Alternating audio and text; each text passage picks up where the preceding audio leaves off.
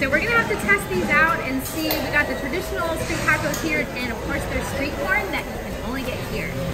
Hey guys, so it's a beautiful sunny day to come at you with your April market update. It is definitely a seller's market, but buyers are being more choosy. We're finding that only the homes that look beautiful, they show well, and they're marketed well, and they're priced right, you can get multiple offers, escalation clauses, even people waiving contingencies, but they gotta look great.